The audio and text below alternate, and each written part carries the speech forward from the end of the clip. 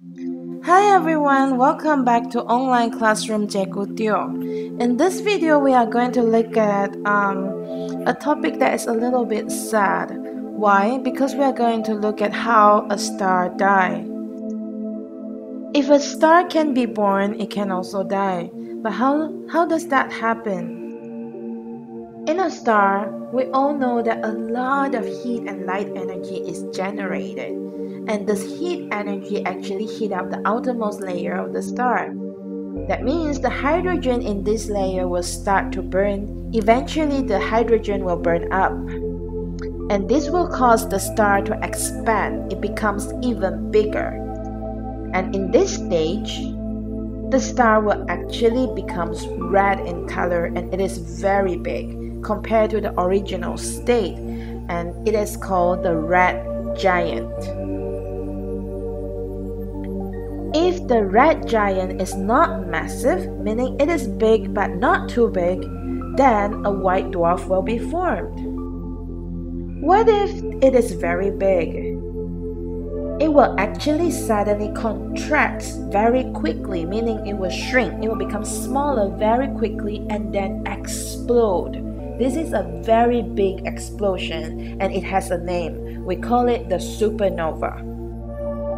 Supernova is very bright. It is so bright that you can even see it during daylight. After supernova, what happened? If the original star is large, then a neutron star will be formed after supernova. But if the original star is not only large but super large, no neutron star will be formed, but a black hole will start to form. Why is it called a black hole? Because it is such a strong pull that nothing will escape from it, not even the light. That's why it's black. Imagine in your room, if you have such strong pull, such a strong force that you can pull in all the light, how strong can that force be? That is actually a black hole. Black hole has a lot of mystery.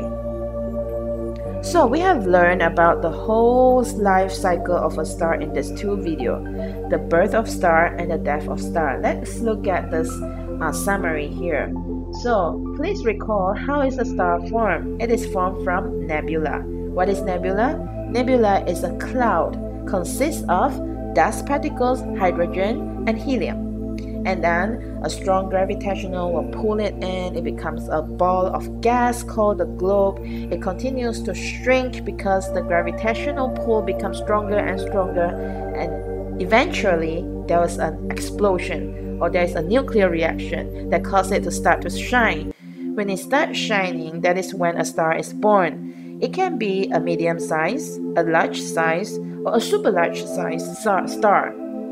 If it is a medium star, what happens next as it continues to expand and the hydrogen is used up is that it will start to form a red giant. And after red giant, there's no explosion, it just starts to turn into a white dwarf. How about if it is a large or super large star? The red giant will keep expanding until they are so big that they are called a supergiant. And after the supergiant, they will shrink so quickly that it suddenly explodes. A huge explosion happens, and that is the supernova. And depending on the original size, if it is a large star, then after the supernova, a neutron star is formed. If it is a super large star, then after the supernova, what is formed next is a black hole. That is a full life cycle of a star.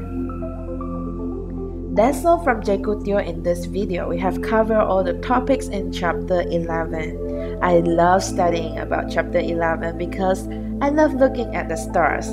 They're so beautiful.